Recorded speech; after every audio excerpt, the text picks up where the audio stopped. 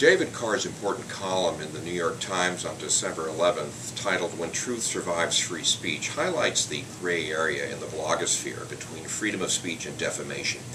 A Portland, Oregon lawyer who was in good standing was awarded $2.5 million in defamation damages by a judge who denied standing as a journalist to a blogger because her serial attacks were found to be vindictive.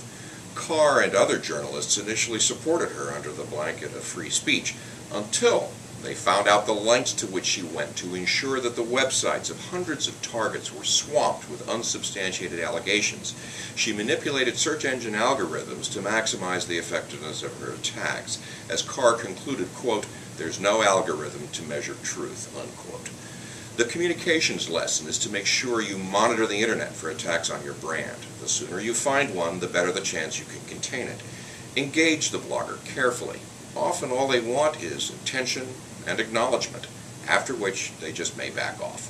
If they do persist, consider mounting a counteroffensive via PR and social media. Keep legal action as a last resort only. This is Nick Peters in Washington.